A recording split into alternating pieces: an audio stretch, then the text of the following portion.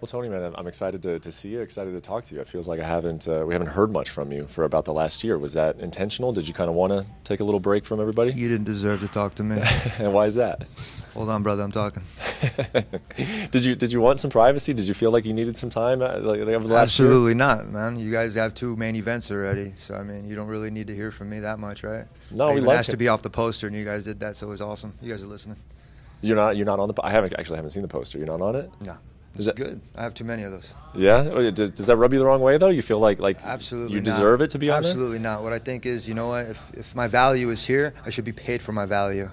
I believe I'm underpaid. I believe that I should have insurance. There's a lot of things that I believe.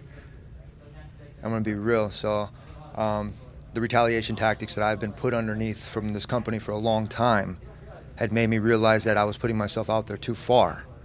So instead of doing that, what I wanted to do was just kind of focus on what I really needed to do, which was practice.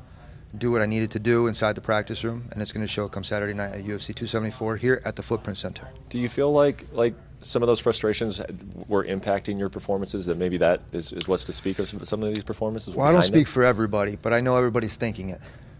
And the retaliation tactics that this company has done for a lot of people, what it does is has a trickle effect on families. It has a trickle effect on everything else. But I'm not sure what somebody did to them, because obviously that's what happened, and then it just kind of trickled down to everybody else. But it used to get to me. But that was because I wasn't practicing right. That's because I wasn't focusing right. I was focusing on the wrong things.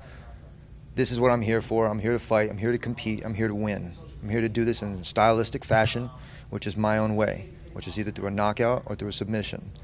I'm not a late starter. You know, I'm not going to be in the same place as what Michael Chandler says. You know, I'm not going to be in 2 places at once. It's not me. It's only one person that can do that. But I will be moving inside that octagon. And come Saturday night, I will have my hand raised in victory. I think it's exciting, man, that you're talking about being in a good frame of mind coming into this fight. Is it difficult, though? Like when you get into a hotel and you do feel like this employer, you're unhappy Absolutely with some of the not. things that has happened? No, I'm not unhappy. More than anything else, what I am is just concerned. Concerned about a lot of other things. You know, the things that they should be concerned about. You know, Dana said something the other day where he said that boxers are overpaid. You know, I'm not going to say stay in your lane, but, man, that guy's overpaid too. As far as the fighters, I mean, I asked to fight, Magomedov over in Abu Dhabi. I said, give me a couple hours. They made it seem like I didn't want the fight. They said, boom, you know what I mean? And afterwards, they wanted to make me wait for a fight for a while. And then they started to sign contracts, right? They wanted to send me a contract that said an extension on my contract because they couldn't find me an opponent. Oh, we didn't read it. We just signed it. So you guys are signing things without reading them. The other day I was over here trying to read one of my contracts, right? And then the lady was kind of fast-forwarding me through the thing. I was like, hold on, let me read. I'm used to that since the Ultimate Fighter, so I'm going to be real. The tactics are there. I'm not here to, like, moan. I'm here to get the job done, man. My weight is good. I feel strong. My mental is very, very strong.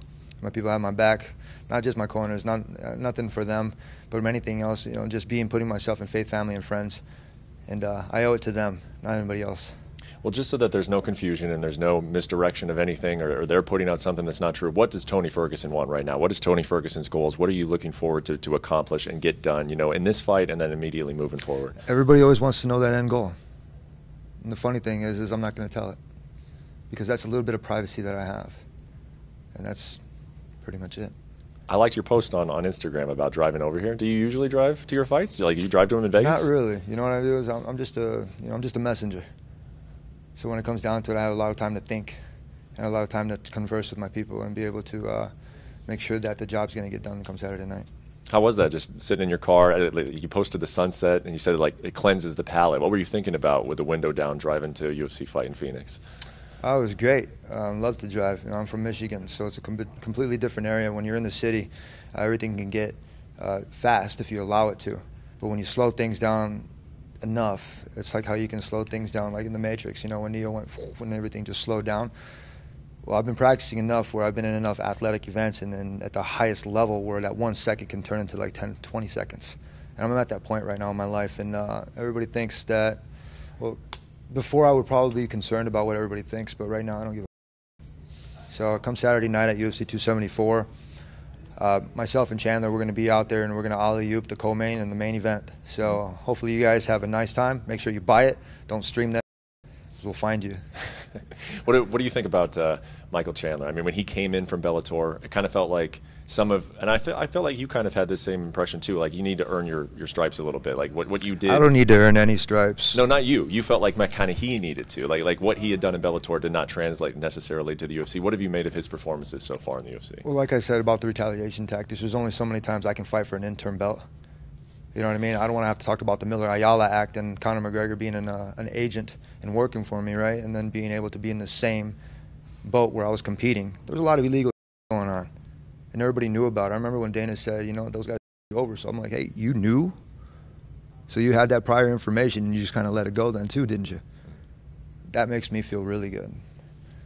So come to that, I had to let it go. And there's one battle at a time. So I have a nice guy that served in the war, and he's looking after me. And I have to say that thank you very much, because it's one battle at a time. It's the best advice I've ever had. I've heard you talk about this guy, Dave Mills, before. I've heard you say, you know, he was a great coach for you during your collegiate wrestling days, and I think you had thought about bringing him in before, but this is the first time, correct? I've always had coach here. Yeah. So with UFC 209, we were there, and that's when Khabib ran away. So I actually brought one of my buddies, Jeremiah Vance, too. And we prepared really well for that fight, you know. And what we did was I practiced on a 10-by-10 boxing ring. So it didn't matter where we were going to be at. You know, I have my academy, which is nice. It's crazy. It's awesome space. But utilizing that space and not being able to hone it in on a small space, to be able to go out there in that big octagon and be able to do that at that grand level was a completely different factor. So I had to bring in people that I knew I could trust and structure everything what I had, which needed structure. I had all the talent. I have all of the gumption. I have everything that I can to be able to win. But with all these main ideas, it's hard to write a main topic paper. And I like to write. I'm a storyteller. When it goes into it, I like to be able to do this. But the one problem I always had was being able to focus the central idea. The central idea is here. UFC 274. Come Saturday night, my hands will be raised in victory. Last thing I'll ask you, man, and this won't come as a surprise to you. You know what people say. They said they look at this as a crossroads fight for you. They're like, this is a big crossroads fight for Tony. That's because they've never competed in their life. That's because they've never been at this level. That's because you have people asking stupid questions like that have never been to the top and lost and had to wrestle back in the consolation rounds. I can say everything I want and be pissed off at the world, but that doesn't get anything done. You utilize that energy, and what I'm here is just to kind of represent myself and then see if anybody else wants to follow my footsteps. It's not to follow my footsteps, but to kind of be like that and to not quit and to be able to fight through these things, I guess you would call it, and to be able to make sure that you're going to always be all right and come out on top with your hand raised. It's a lot bigger than me, man. It's a lot bigger than the UFC, what I fight for. So once you guys get that through your heads, then you guys know that there is no crossroads except for just one. One more thing, actually. Are you looking forward to Saturday? Do you like that sense of competition and the fans will be there, like that you getting in there and it's just you and another man, like that part of it? You still love it? Like, how do you feel about that part of it? I'm going to go in there, I'm going to do what I do best, which is compete. I'm going to be the first one out there on my foot on the line, like in wrestling match. I'll shake my opponent's hand beforehand. I'll look at him in the eyes. I don't want to hurt this guy, but I'm going to go out there and I'm going to hurt this. This is a hurt fight game. And I got all the things that I really need. I got blades and shades, you know, all day, which I'm going to bring in there. And this kid doesn't like to be cut. So I'm going to go in there. I'm going to test his will. I'm going to break him. I've seen him break before. I know exactly where he's going to be. I know where he's going to be standing, where I'm going to hit him. And I'm going to take his ass down, and I'm going to finish him. I love it, man. Thank you so much for the time. Best of luck. Thank you. Thank you for watching ESPN on YouTube. For live streaming sports and premium content, subscribe to ESPN+.